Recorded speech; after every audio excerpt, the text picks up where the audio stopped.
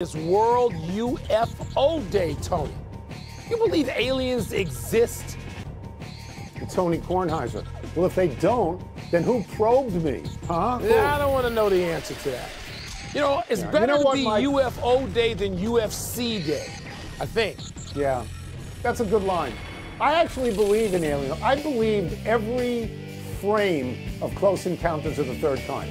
I believe it to this day, 40 years later. I believe that's possible. I do. Welcome to PTI, boys and girls. In today's episode, Scotty Scheffler wins again, Max Scherzer returns, and Angel Reese and Caitlin Clark meet again. But we begin today with the two magic words in playoff sports, Game 7. And not only is tonight's hockey game in Florida Game 7, it is the Game 7. The winner will take home the Stanley Cup. It's Florida, which has won the first 3 games of the series in a row against Edmonton, which has won the last 3 games in a row. Wilbon, does the Oilers' momentum matter for Game 7? Well, Tony, it may matter to start Game 7. I mean, but you know what happens in any game, and Game 7s are no different in this regard, in one regard. You get in and somebody takes a stupid penalty, and you got to kill a power play, for 2 minutes, 4 or 5 minutes into the game. Guess what? The momentum in that game is now a different momentum. The other team, whoever the other team is, can have that momentum. So I don't know. I think that Edmonton will start with that swarm we've seen early in games, and they score the first goal, and they've gone on when they do that to win. But yes, you get a penalty early, you get a deflected goal early, you get a turnover early, and all of a sudden Florida, playing at home, can get back on its toes instead of its heels, which it has been playing on for the last 3 games and probably a period. So I don't know how long it lasts, but I would think it's reasonable, particularly with Bobrovsky under siege in the net in Florida. I would think it's reasonable to think that the Edmonton Oilers begin this game with momentum. I think that the game will come down to one thing. Can Bobrovsky reestablish who he was in the first 2 home games in Florida? He was a brick wall.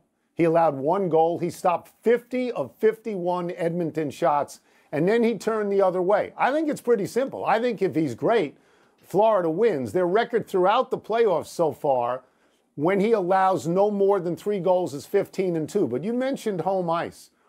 Home ice, surprisingly, doesn't mean anything in Game 7s recently. The last 3 Stanley Cups that went to a Game 7, the visiting team won. If you add in basketball and baseball, the last 3 Game 7s of consequence, the last 6 rather, have been won by road teams. I can't explain that personally, Mike, but I think you have to take it into consideration that road teams seem to win these things. It's counterintuitive, if nothing else. You would go the other way if you said, okay, how many of these have the home team won? And it seems to matter less, and it seems to matter even less in the NHL, in the Stanley Cup playoffs, strangely enough. So, can't wait. I can't wait to watch this tonight. Let's move to golf, where Scotty Scheffler won for the 6th time this season. Protesters briefly disrupted things on 18 of the Travelers, where Tom Kim eventually sank a birdie putt to force a sudden death playoff. But Scheffler won the extra hole with a par. He's now won 4 signature events, the Players and the Masters. Tom, what are we seeing here? I think we're seeing something that we haven't seen in 60 years. He has 6 victories before July 1st, and you mentioned them. These are big events, particularly the Players and the Masters. And then signature things are big deals on the tour. He's the first guy since Arnold Palmer to win 6 events before July 1st, since Palmer in 1962, Mike. Jack Nicklaus never did it. Tiger Woods never did it. Am I saying that Scheffler's better than them? Of course I'm not saying that. But I think we're talking about a trajectory here that you can put his name with them. Now, you can't do it for 1 year, and you can't do it for 2 years. You have to do it for 4 or 5 years. Got to be a lot of wins, got to be a lot of majors, because people get hot. Nick Price in 1994, I believe, won 2 majors. Vijay Singh in 2004 won 9 tournaments and a major. Played every week. Rory won 4 majors in 3 years. Jordan Spieth won 3 majors in 3 years. And Koepka's got 5, but he doesn't win anything else. I think to get involved in a conversation where you mention Tiger and Nicklaus, you have to win over a prolonged, extended period of time, not just regular tournaments, but majors as well.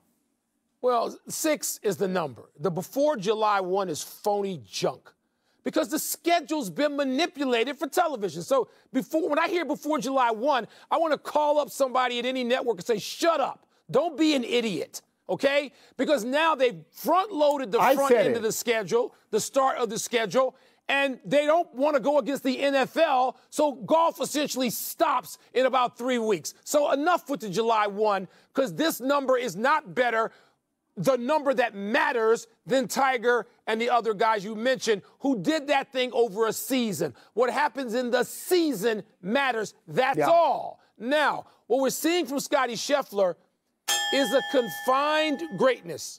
Right now. It's just right now. It's not prolonged. It's not big picture. Not yet. Maybe he'll get there, maybe he won't. But I agree with you. You got to sustain this, and we don't know if Jordan Spieth, everybody wanted to pronounce somebody for a while. Justin Thomas, Jordan Spieth. You got to do it for a while. Let's see if Tony, it looks like Scheffler has the goods to do it.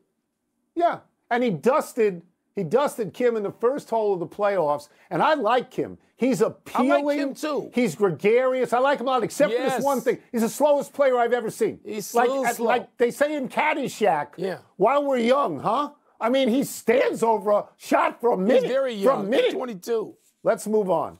The WNBA had a moment yesterday with their two shining rookies, Caitlin Clark and Angel Reese. Reese's Chicago Sky made up a 15-point deficit in the second half and beat Clark's Fever in a tense, exciting game all the way to the buzzer. Reese had her best pro game, 25 points and 16 rebounds. That's her 8th consecutive double-double. Clark had a good game, too, 17 points and a franchise record 13 assists. Wilbon, is this rivalry becoming what the league hoped it would be? I think so, Tony. It looks like it. And these things, too, have to be sustained. These rivalries have to be sustained if it's what a league wants. And obviously, for a lot of reasons, some of us will go to Bird and Magic because they came in at the same time, rookies at the same time, had played in college. People thought they could be really good, but greatness came, and greatness against each other really fueled it and changed a league, redefined a league. And so that's a lot to put on Reese and Clark, and I won't do that. But it's exciting to watch. And what I found most exciting is that each one of them has gotten so much better since their debut, respectively. So much better. Angel Reese is so much more assertive and authoritative in the lane, and she is a dominant player the last few games in the lane. And Caitlin Clark, she should have had like 18 assists yesterday. So the two of them are bringing it along. Their teams aren't great yet. It's going to take some time, but who knows? Maybe by the end of the year, maybe they'll both make the playoffs. No, well, that's my point. I'm going to quibble a little bit here, because if it's a good rivalry now, it's not an important rivalry because teams stink. Because they're 8th and 9th in the standings in a 12-team league. Well, they're getting better, but they couldn't catch New York or Las Vegas or Connecticut not or this even year. Minnesota. They can't. Not this year. Not this year. Not this year. No. Not this year. They have history. They had 2 wonderful NCAA tournament games. This year, Clark beat Reese in a round of 8 game, but Reese had the big one because Reese won the national championship and then had that signature gesture, put a ring on her own finger and stuck it in Clark's face. I think this is going to be around for a while, and I think that's good. I think Clark is drawing all the crowds in the league, but if you watch the league, a lot of people will stay with it without Clark, without Reese, because they're going to like the product. Let's take a break. Coming up, how should players approach tonight's Game 7? We will ask PK Subban. We'll also ask him what an Oilers win would mean for Canada. We stand on guard for thee. Can you do the whole anthem? Can you do the whole thing? Can you do it? I can't. Can you? No, I can't. Can you? I think I could. I think I might be able to. We'll go. We'll go. Canada. Do it by July 1st. Our home and native land. Let's get back into tonight's Game 7 of the Stanley Cup Final with our great friend, ESPN hockey analyst PK Subban. PK, you have played in Game 7s. So this is a general question for somebody who's been in this. As a player, do you approach Game 7 any differently than an earlier game in that series? Well, I'm going to tell you a quick story. In 2016, when I was with the Nashville Predators, I was at Kobe Bryant's last game in Boston. Got to meet him after the game and was able to get his number. And we texted that whole season. We ended up getting to the Stanley Cup final, and I texted him the night before the final started. I said, Kobe, you know, what do I need to do? It's my first Stanley Cup final. And he goes, what do you always do? I said, well, I go to dinner the night before, have a glass of wine, eat dinner, you know, da-da-da-da-da. And he goes, don't change a thing. So the same thing goes for the Edmonton Oilers and for the Florida Panthers. You got to stay as close to your routine as humanly possible. Don't get out of your routine. Stay in your comfort zone. PK, I was fascinated by your observation over the last couple of days that Bobrovsky looked tired to you. And I wonder, since then, I know you're hearing all kinds of stuff and having all kinds of conversations. What is he doing to sort of rest up, if you can do that kind of thing between a Game 6 and Game 7? And do you see him looking any more energetic going into Game 7? Because he better be. Well, I was always a guy that I needed time away from the rink. I needed time away from the game. I needed to get my mind off of hockey. And I think that's exactly what the doctor ordered for Sergei Bobrovsky. For the past 2 months, he's been unbelievable. He's been playing at such a high level. I'm sure he's mentally and a little bit physically exhausted. And sometimes you just need a reset. A reset for one game, though, Tony. One game, Wilbon. And I'm going to bet on Sergei Bobrovsky. 2 Vezina trophies. This guy's been unbelievable all season. He's been great this postseason. But just to get some time away from the rink, you know, go on the beach. You know, you have that luxury in Florida. Go jump in the water, hang out with your family. Just get your mind off of hockey. I think that's exactly what the doctor ordered for him.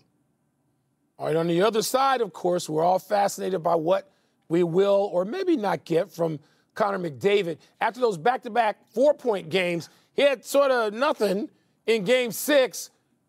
Do we need to see some explosion out of Connor McDavid, PK, or is that not necessary for Edmonton to win?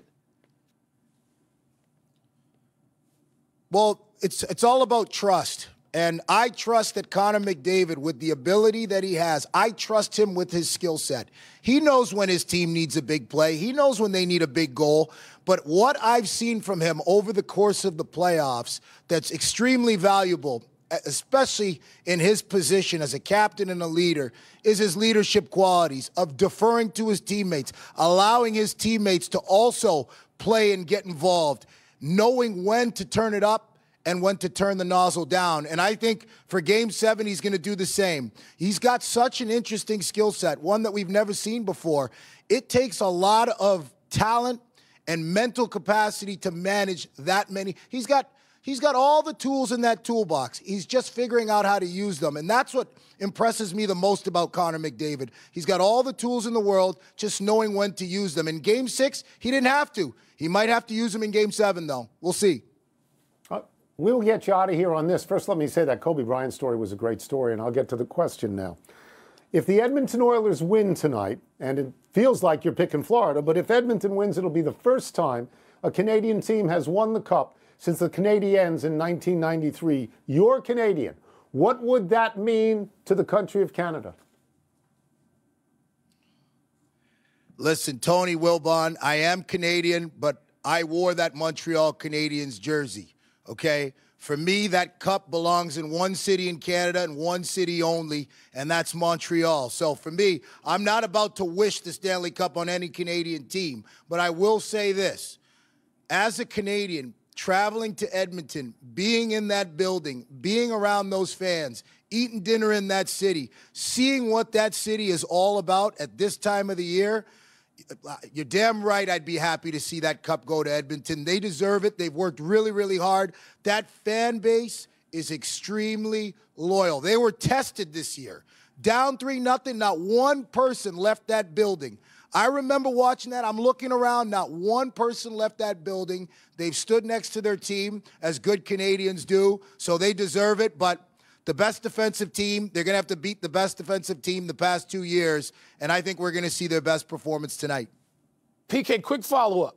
I remember being with you in Toronto. You went to watch the Raptors. They represented the whole country. Yep. Is this different?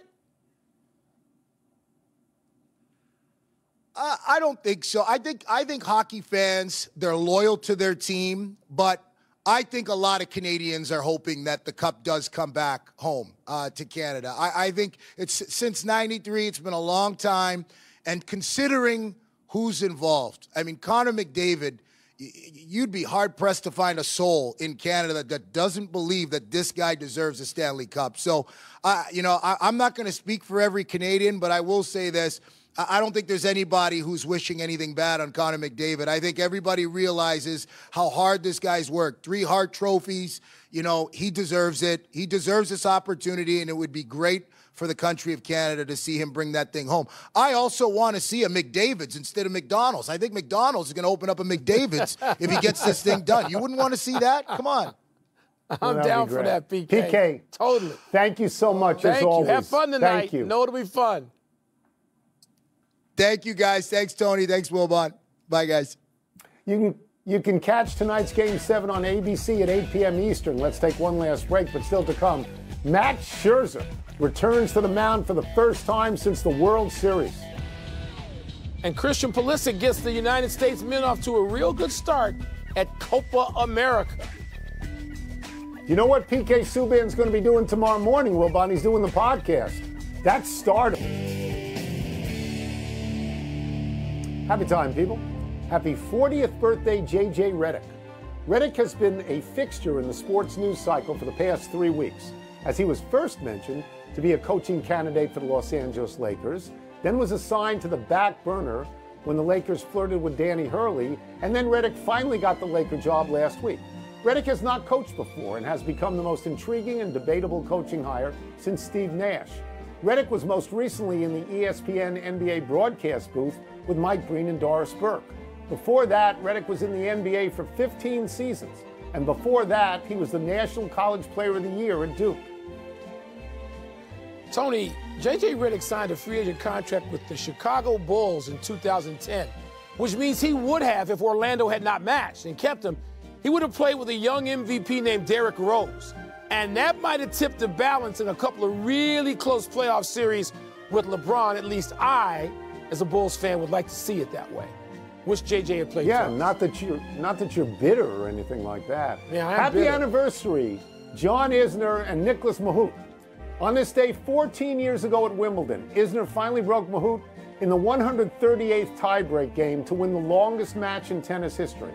In total, it took 11 hours and 5 minutes over a span of 3 days. The last set alone took 8 hours and 11 minutes. The final score was 6-4, 3-6, 6-7, 7-6, 70-68. A total of 183 games. Some years later, a rule change instituted a tiebreak for the 5th and decisive set for men and the 3rd and decisive set for women's singles and all doubles matches. You need a rules change. That was ridiculous. I like organic endings. I understand why you need a shootout penalty kicks, because you can't go as long as these two dudes went. They needed to just have a big cane and just taking them off the court. Yeah, they get the record forever and ever. It'll never be broken. It can't be broken anymore. Right, that's right. Happy trails to Max Scherzer's absence. The Warrior God returned to the Rangers' rotation yesterday, and he looked locked in. Scherzer retired the first 13 batters he faced and 15 of 16 overall. He struck out 4 over 5 innings and got the win for a team that needs them.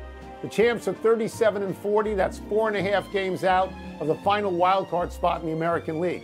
One other pitching development of note yesterday, Mets closer Edwin Diaz faces a 10-day suspension after umps ejected him from last night's win over your Cubs, Wilbon, for having improper goop on his pitching hand. Diaz claims he only uses rosin, sweat, and dirt, but the Mets did not argue the ejection. What brings these two stories together is that Scherzer got dinged for the same thing last year while he was pitching for the Mets, had to sit out. Good, I hate the Mets. Tony, those baby blue uniforms, when I thought they were just jerseys, I thought this is so great. But when they panned down and showed them wearing the whole uniform, can't people ever just stop themselves from going too far? Not the whole uniform, the jersey, some pale gray pants, some white pants. Hey, wake up out there. The marketing people determine that too. I'm telling you, Mike, you are the best dressed guy in the world, so you should have authority over all of these things. Big finish. Christian Pulisic had a goal and an assist as the U.S. beat Bolivia in Copa America. Are you impressed? Yeah, I kind of got to win that game and need to beat Panama. We've lost to them occasionally, but need to beat Panama on Thursday. Keep it going. The Astros swept the O's, and the Yanks lost their third straight series. What's the bigger deal here? 3 straight series, even though it's against pretty good teams, Baltimore and Atlanta and Boston, but 3 straight is significant. Pretty good, yeah. Cavs are reportedly hiring Kenny Atkinson as their new head coach. Is that a good fit? Maybe so. He's got a lot of experience, a lot of places, assistant, head coach, first assistant, blah, blah, blah. But why are you firing J.B. Bickerstaff? Why'd you do that? And it still doesn't make any sense to me. Amy Yang won the Women's PGA Championship for her first major after a long time. Your thoughts? It was her 75th try. Good for her for hanging in there. Last one, Texas A&M and Tennessee Men's College World Series tonight. Who you got, big boy? My mother's from Tennessee. I got nobody from Texas. I'm rooting for the Vols. All right. We're out of time. We'll try and do better the next time. Walker Thomas Kornheiser, happy birthday. Oh, happy birthday. I'm Mike Wilbon. Same time tomorrow, Knuckleheads. You can get the PTI podcast on the ESPN app or Apple Podcasts. And now here's SportsCenter. PTI. Oldest grandson.